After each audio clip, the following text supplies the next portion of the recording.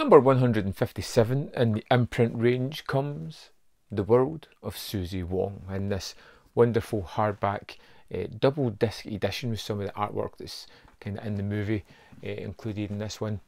This film is from 1960. It stars William Holden, and it stars Nancy Kwan as Suzie Wong. Virgin! Yes, virgin! That's me. This is something to be ashamed of? William Holden is Robert Lomax, a man who was an architect. He's moving over to China to take up being an artist. He wants to stretch his creative ideals. You know, he's gave up his work. He's got enough money to kind of do a year.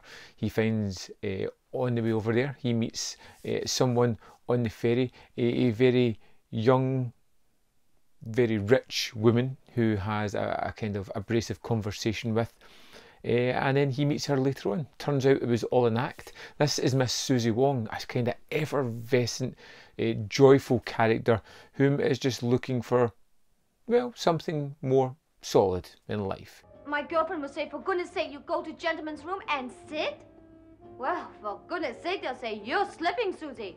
She works as a kind of prostitute, and although it never really delves into a lot of that, it is heavily hinted at this group of girls who work in a bar picking up men to make their living. And he stays at a hotel, kind of run-down hotel come brothel, where he's going to stay because it's cheap, and he gets to know a lot of the women there, particularly Susie, who, like I said, is a kind of character that captivates him. The fact that she was playing mind games, the fact that she was very playful in that act at the start, or when she meets him again pretending she doesn't know him.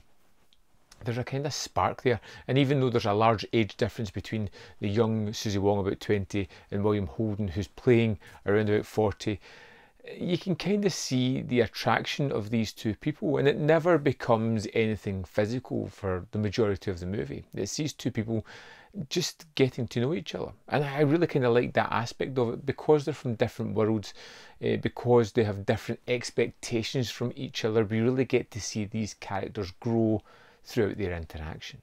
If you want, I stay. I'll be your permanent girlfriend. Never go out with other boyfriends. Take good care of you. We see that Susie expects one thing from a kind of rich white person, and then you kind of get the idea that Bob is unlike anyone else that's really traversed into Susie's world, because he just wants to get to know her, wants to paint pictures of her, wants to take time to spend with her.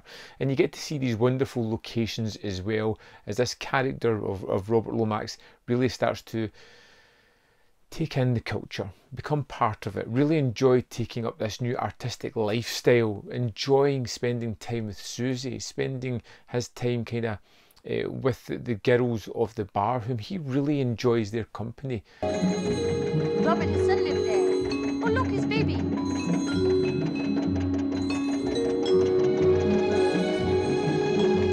But then having to deal with the sort of more affluent people in his life, because that facilitates the kind of life that he has, but is almost moving away from that kind of rich, affluent style towards the more people that are genuinely realer for him. But throughout it all, there is a building up of a romance and a love story, and it doesn't seem to follow the typical kind of tropes, and it just becomes real easy and natural. And that's one of the things I really loved about this, regardless of the fact of the different cultures, the different expectations. These two people really have an affinity for each other, and it's not driven by physicality, it's driven by what they can offer each other in a kind of sustainable fashion, which I really did like. They grow to spend a lot of time with each other, and I thought the performances were great. William Holden, who's playing the kind of artist, it doesn't really have that strong feeling about him of an artistic spirit.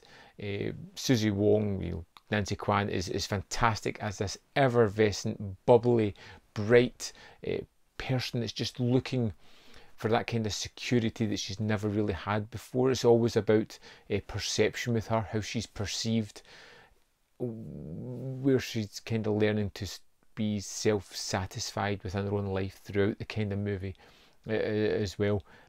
Since she's Chinese, it wouldn't matter anyhow. I thought they were great together. I thought the film was fantastic. It was so captivating, and for the runtime of just over 2 hours, it flew by, and I loved every minute of spending it with these people. A great disc. On this disc as well, there are some good extras. We get an audio commentary.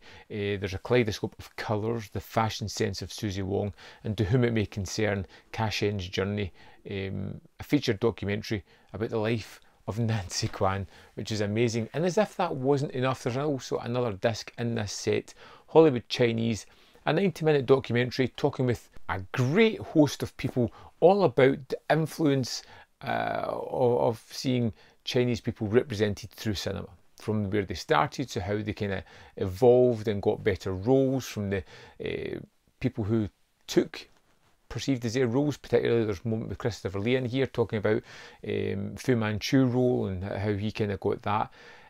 It's so expansive. I wouldn't say it's like the best made documentary ever, but for talking heads, for information, for relaying a massive time span, it delivers a lot.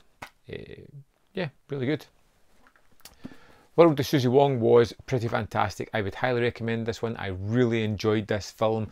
Just in general, if you can search it out and find a copy of it, even on streaming or with Imprint or whatever, I think you'll really enjoy this one. I would love to know your thoughts on the world of Suzie Wong, so let me know in the comment box below. And while you're down there, don't forget to hit the like button. As always, there's more content up here if you want to see more of my stuff, and in the description box below are links to the Patreon, the membership program, and manvfilm.com, where you can help to support me in various fashions. Thanks for watching, and I'll see you next time on Man v Film.